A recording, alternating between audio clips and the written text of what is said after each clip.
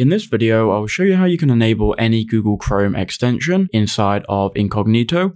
Now, there are many reasons why you would want to do this. I'm just going to show you how to do it. So you need to open up Google Chrome and then go to the extensions icon. So the extensions icon is going to be this puzzle piece. It might be here, it might be somewhere on the right for you. Just go ahead and find it and then click on it, and that will open up all of your extensions.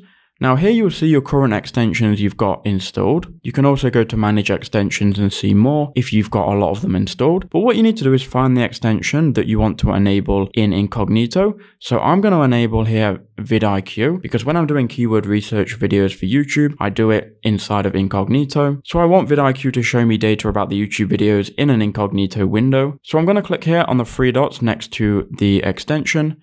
Then go to manage extensions. Now, once I'm here, we can then either toggle the extension on or off. And if we scroll down, we've got some more features that we can enable, including allow in Incognito. So go ahead and click on this. And now whenever you open up a new Incognito window, you click on your extensions, you can see here where I've got these three extensions enabled in Incognito. So that's how to do it. I hope that video did help you out.